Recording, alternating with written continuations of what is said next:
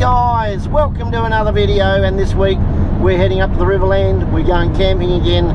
We've got the kayak on board. We're going to check out Katarapko Creek. I'm fairly sure all the campsites along the creek are still shut from the floods, so the plan is to go to Milich Landing, camp there, and then it's a short paddle across the river to Katarapko Creek. Might do a bit of fishing. We'll chuck a yabby pot in. What else are we going to do? We won't be having a fire because I've just looked it up. It is a complete fire ban today, so all of a sudden it's got hot again, so we better make the most of that. It's because it's going to end soon. But I have got my little gas cooker. We will be doing a cook up at the end, so hang around for that one. We've got no speedway. We had a good weekend last week at the speedway where my son came 9th out of 40 cars, made it into the A main for the big once a year 60 lapper, so it was the best we had the car set up and the best he's driven. So check out that one on Martin Motorsport. As I keep saying, I'm going to leave a link below, but I never do it because I'm just an idiot, so I'm definitely going to have it in this one.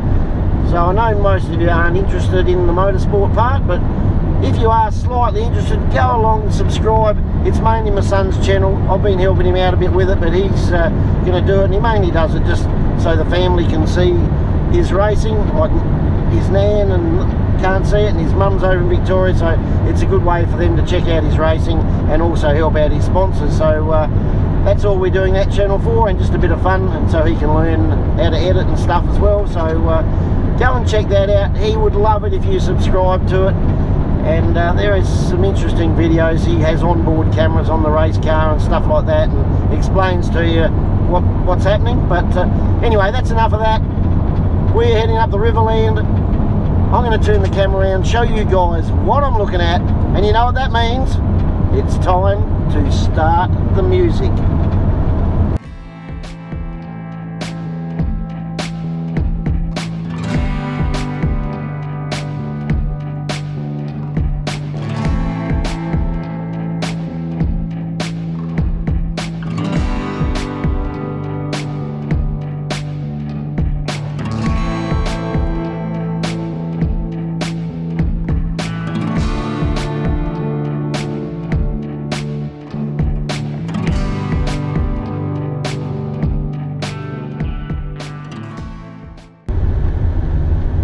So just heading down to Milich Landing.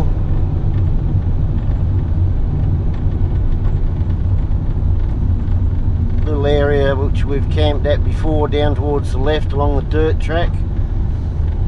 But seeing we're not having any fires today, we might even camp just near the boat ramp on the bitumen. We'll see what's happening when we get down there.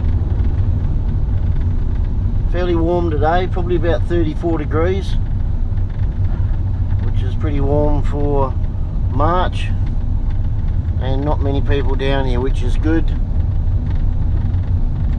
So we might even just camp down there to the left near the jetty, and we'll just have a quick look. So to get to Katarapko Creek, just up through the gap there, probably about 300 metres on the other side of the river, and you can see where the water got up to, about where that platform is, where the stairs lead up, is where the flood got to. And it looks like there's someone camping down along the dirt track, so I think we'll keep out of there. And we'll just go over in the left there somewhere, so it's nice and easy to get the kayak in. So as the sign says, Katarapko Creek, which is straight ahead there. The main part of the Murray veers around to the right, which you can't see.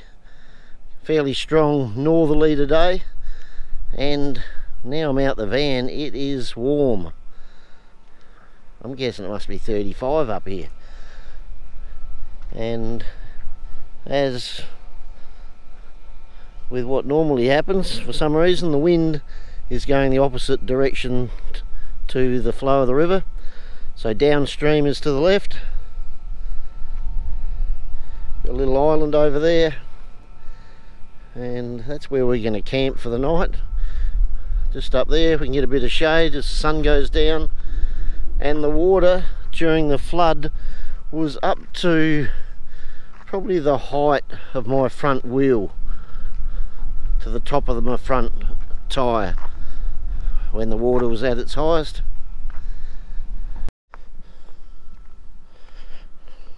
Righto guys, we got the rod in, and this shows you how good a fisherman I am, because I don't think I've changed the hooks on this rod for about 8 months. They've gone all rusty, haven't caught anything on them. I'll probably catch a snag today and they'll break off. Just looked online to see the temperature here, and it's 38, middle of March, and it's 38, 100 degrees Fahrenheit. So I think we're going to sneak in, and there's not many, or there's no one around, so I'm not going to scare too many people if I hop in for a swim. Get in there and cool down a bit. I bet you it's freezing when I put my feet in the water. Oh, it's not too bad. Yep, we're going to go in. Got some ducks over here. We'll see if we can swim up to them.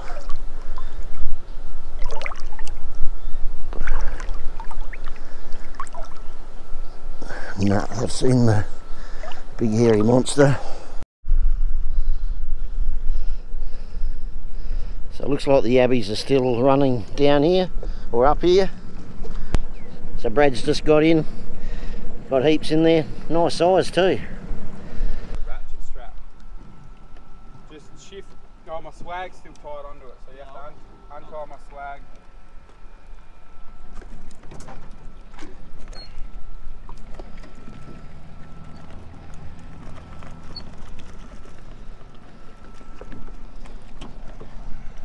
Some beauties there, nice size, yeah. Look at that one there.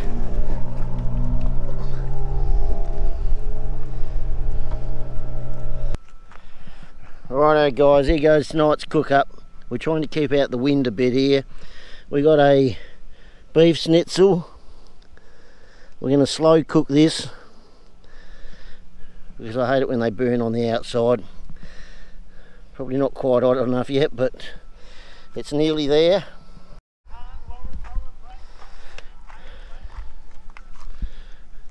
So we're just starting to get the sizzle going. Those other things are called chicken chippies or something.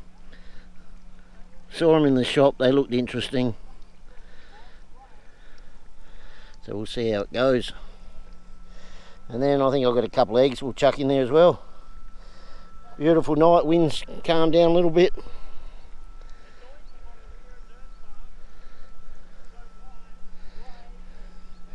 And one of my normal camping nights, sitting back here watching a bit of Speedway live from Mount Gambier. So yes, I have got a lot of oil in here. We're doing a shallow fry because I hate it when it's too dry with schnitzels. All the crumbs tend to burn. We'll give her a flick over in a minute. Just have a bit of a look here and see what's happening. Needs a couple more minutes there, then we'll flip it over. Okay guys, this is starting to look good. Nice golden colour. We'll plate that up in a minute, then I'll chuck a couple of eggs in. Okay guys, decided to give the eggs a miss. They felt a bit wobbly inside, so I'm not going to risk them. That's plenty for me. Could do with some gravy or something, but that was what the eggs were going to be for. So it's going to have to do. Still looks alright. Back for a food review in a minute on this beautiful night. Still must be 28 degrees out here. Got the guys camping down the end there where we were last time. They're from Border Town, been out yabbying, and they've just had a quick swim to cool off. I jumped in again about 45 minutes ago. So tea time now, and I think there's a rollover here in the Formula 500s. Okay guys, before it gets too dark, not too bad. Like I said, it really needed some gravy or something, but that was my fault. These thin beef schnitzels, not a real fan of them, but this one wasn't too bad. Chicken chippies were pretty good. So 6.7, that's my review. Well, good morning everyone. Bit cooler today. Had a reasonable sleep, but not brilliant, but woke up this morning and all these cars and trailers were here. I didn't hear one of them pull up. Okay guys, here we go. I think I should have gone the other side of the jetty. It's a bit muddy here. Got a boat coming in.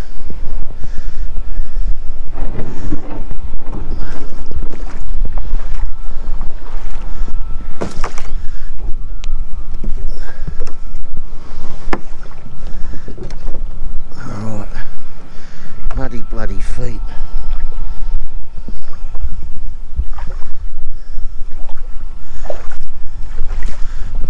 Oh, come on. How you going?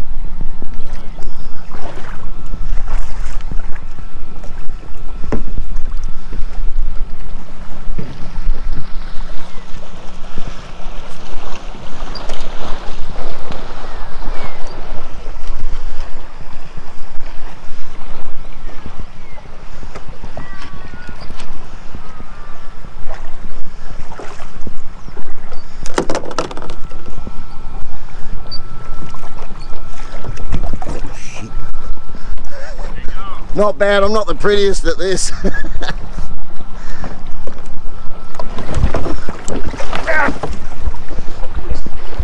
Be careful. Is this your hat? No, that one's not mine, but that's my phone I'm going to get. I didn't want to risk that with me falling in. What's this thing on GoPro? GoPro, yep. How'd you go with the yabbies?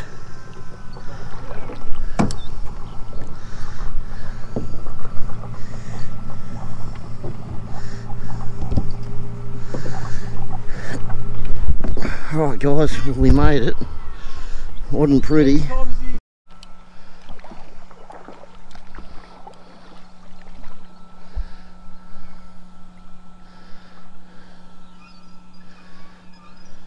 You can see that these pumps were underwater.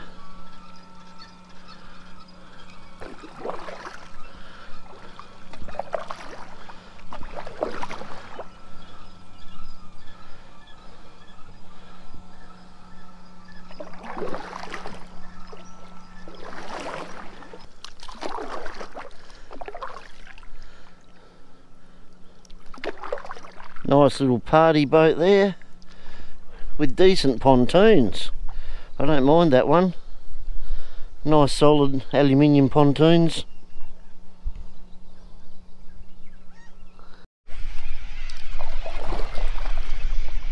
So that's the River Murray out there to the right, and Katarapko Creek to the left. Little sign on the old dead gum tree here telling you which way the River Murray is, so you don't get lost, because it looks pretty wide here. So from my memory, which is a pretty rough guess, Katarapko Creek comes out about 7 or 8 kilometres below Loxton, and it comes off of the River Murray about 25 to 30 kilometres above Loxton and cuts through. A lot of canoeists will cut through here because it's a little bit shorter, I think, if they're doing the big long trip down the Murray, which I think is cheating. You should stay on the Murray. But you can't get through on a houseboat. You can go on a houseboat up here and moor up and have a look around, but down the other end of Katarapko Creek, I don't know what you call it, I'm going to call it a barrage. There's just a cement barrage under the water there, and you can see the water rushing over it when you get up there, but a canoe will get across it and tinnies and that will get over it usually if the water level's right. But you won't get a houseboat through there. Okay, we'll drop the opera net in here. We'll see how deep it gets.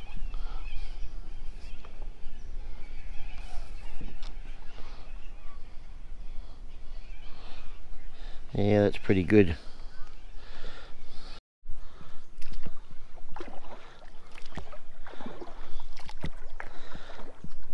So we'll just paddle into this little lagoon here where there's a lot less flow.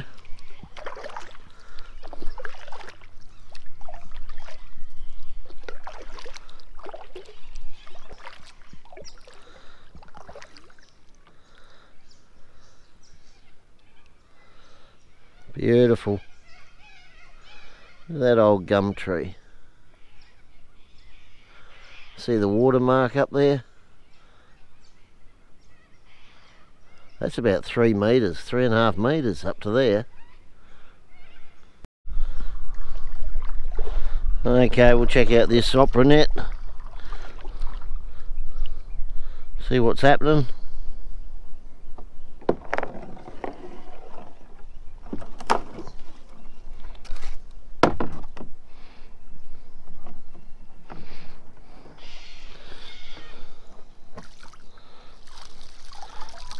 Got a few in there. It's not too bad, but I think it was sitting on an angle. Look at that big one there. She's a beauty. That's the only good one in there. I don't think I'm even going to bother about keeping those at the moment. Might put him in a bag, the big one. See what happens. But I reckon it might have been sitting on a tree branch underneath. So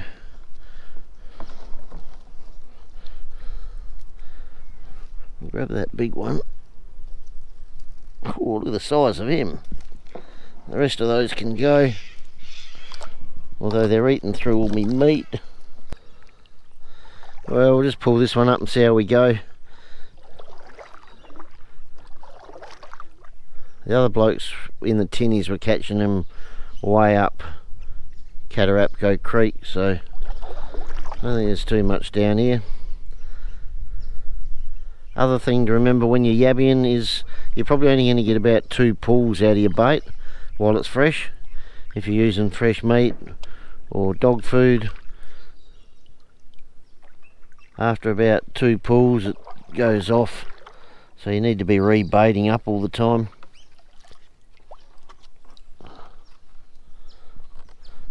Push ourselves back here a little bit. Alright.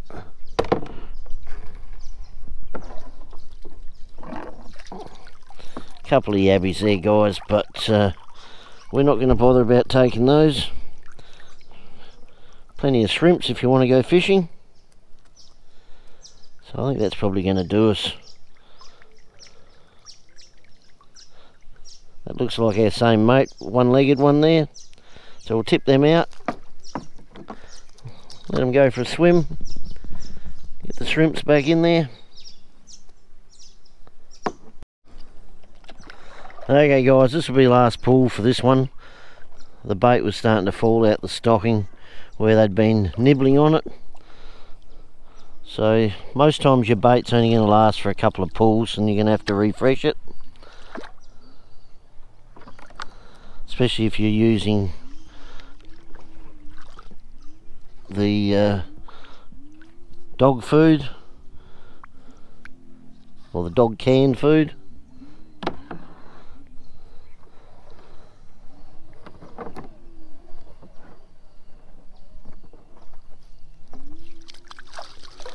You got a few in there. 2 or 3 of them aren't a bad size, but I haven't got enough to worry about it. I've got to shoot off home, so if I had more time we'd probably get a pretty good feed, but I think it's better off further up the creek. We're talking to the guys last night in the tinnies, they were going up there and there's a few little backwaters back there you can get to, but a couple of those aren't too bad, but we're going to put them back, let them survive and go for another bit of a swim. There you go, guys. See you later. There you go, mate. Righto, guys, that's going to finish this one here at Milcham Landing, just opposite Katarapko Creek. Not a real lot of action in this one, guys. Looking forward to getting the tinny down here. I'm doing a bit of work on it at the moment, so next time we come down this way we'll definitely have the tinny so we can shoot further up Katarapko Creek and check it all out. We're all packed up, tidied up and ready to go. Got to shoot in, check in with Mum on the way back through Karoonda, say hello, and then I reckon it might be the Sunday afternoon sesh at the pub. Go and tell the boys how many yabbies I caught. Spin a bit of bullshit. So thanks for watching, catch you guys next week.